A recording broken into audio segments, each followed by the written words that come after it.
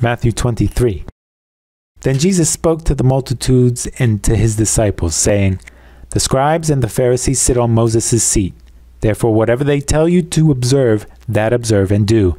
But do not do according to their works, for they say and do not do. For they bind heavy burdens, hard to bear, and lay them on men's shoulders, but they themselves will not move them with one of their fingers. But all their works they do to be seen by men. They make their phylacteries broad and enlarge the borders of their garments. They love the best places at feasts, the best seats in the synagogues, greetings in the marketplaces, and to be called by men, Rabbi, Rabbi.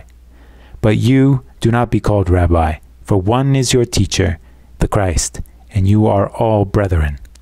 Do not call anyone on earth your father, for one is your Father, he who is in heaven.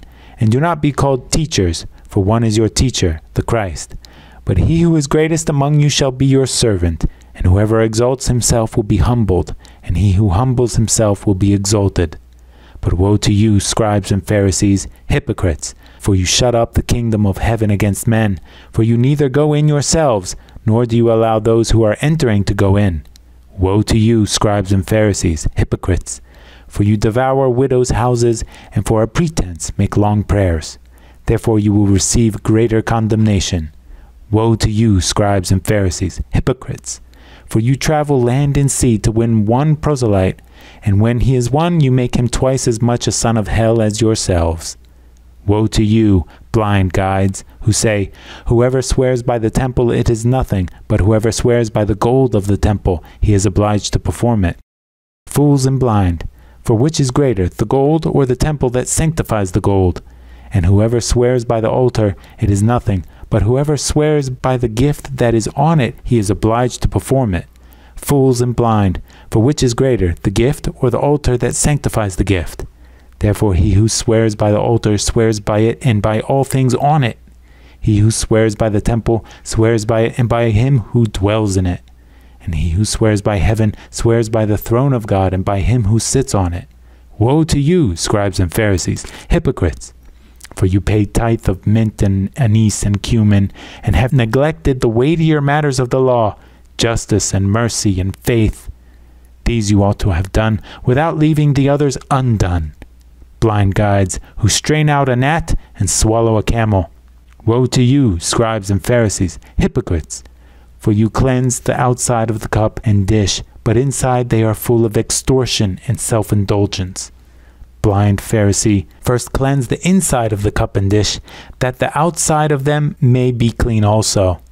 Woe to you, scribes and Pharisees, hypocrites!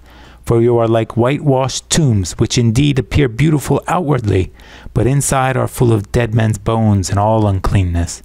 Even so, you also outwardly appear righteous to men, but inside you are full of hypocrisy and lawlessness.